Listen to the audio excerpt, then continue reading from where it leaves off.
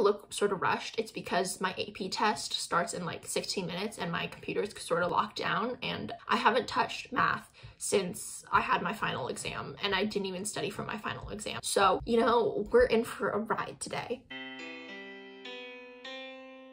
Hello everyone, welcome back to my channel. I'm Hannah. This is going to be my summer hopefuls list because now that it's finally summer break, I have like a list of books that I want to finish before I become a college girl. Obviously, I want to finish all the duologies and series that I started in the first half of the year, except for Skullduggery Pleasant. I'm very sorry, Yasmin, but that series is just like way too long. Like, Derek Landy is still publishing books for Skullduggery Pleasant. Like, there's no way I'm gonna be able to read all of those in like 2 months on top of this list. So no. I will maybe make progress in like 2 to 3 books. Maybe. I don't really know. For this list, I have compiled 10 books that I like really want to read and just like cross off my TBR. So I've decided to group these books by genre and not really in like reading order or priority. So let's start off with romance because I love romance.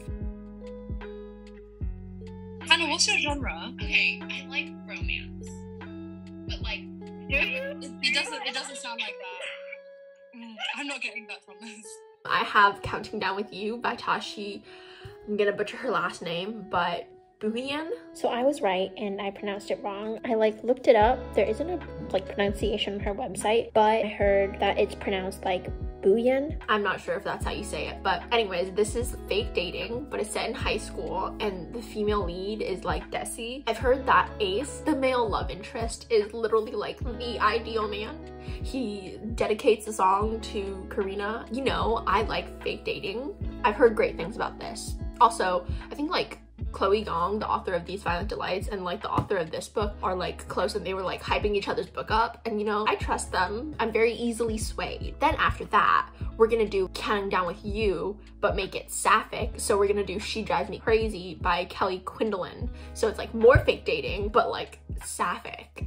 And it's also set in high school, but it's enemies to lovers, which I don't like, but I like fake dating. So, you know, maybe it'll balance out. It's also YA, and I don't have as much of an issue with YA enemies to lovers as adult enemies to lovers. So I think like that's a redemption, a little bit of saving grace. And then if you thought we were done with fake dating, you would be very wrong because we have Hani and Ishu's Guide to Fake Dating by Adiba Jaigirdar. I think I pronounced her last name wrong, but I think I got her first name right. You know, nobody quote me on this though. So I like hope you know fake dating is just like gonna be a common theme in these books. But this one's also sapphic, and it's like an opposites attract romance. It's also set in like high school and it has to do with popularity, but you know, I'm trying to read more queer romances. My library doesn't even have this one yet, so I'm on like the hold list, but this is like a queer romance focused on women of color. I'm excited. And then finally in romance, we have Love from A to Z. Yasmin and Dana loved this. Could not pour enough love onto this book.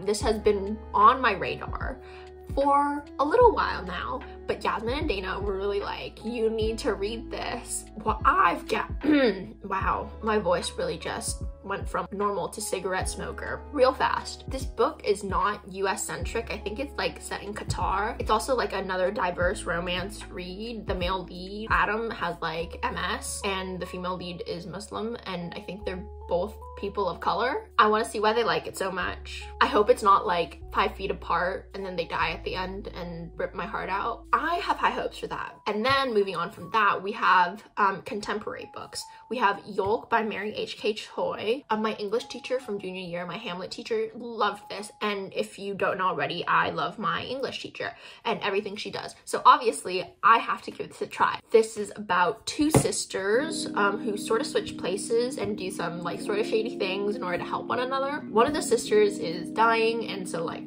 that obviously causes some issues.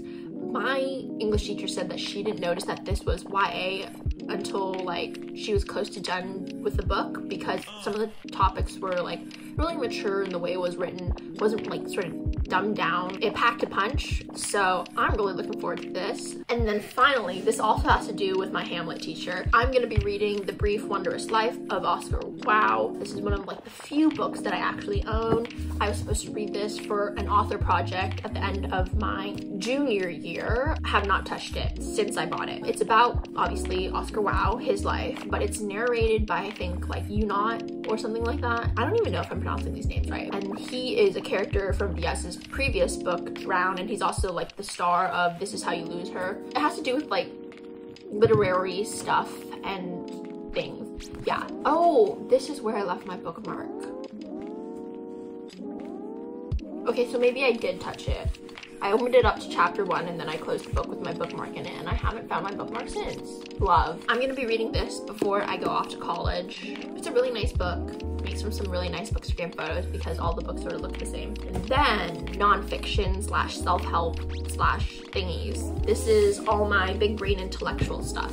I'm gonna be reading Caste by Isabel Wilkerson. It's been on my shelf since February because, you know, that was Black History Month, but I didn't get around to reading it then. This is actually my aunt's book, and like, I don't want to be the reason that she's not getting her book back because my mom also hasn't read it. So if I say I read it and I give it back to my mom, then technically it's my mom's fault that my aunt is getting her book back. So I want to read this. I've heard a lot of great things about this too. I want to learn some things. So this is one of the books. Another book that I want to read, this one is, I think it was like shelved under poetry on Goodreads, but this is Me Letting You Go by Heidi Priebe.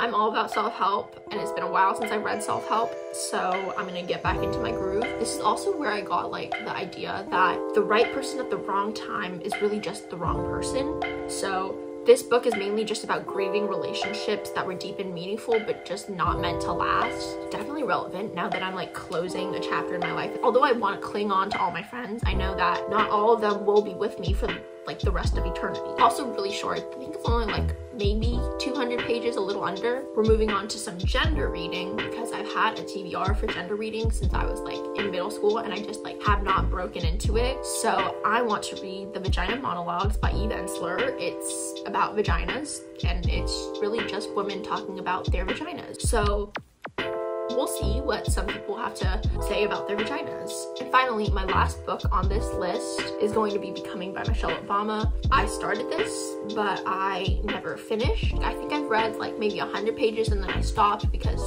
I don't know what happened, but I know I read about her and her brother doing piano lessons, and then I just never got to her actually meeting Barack Obama. You know, maybe that's a little important.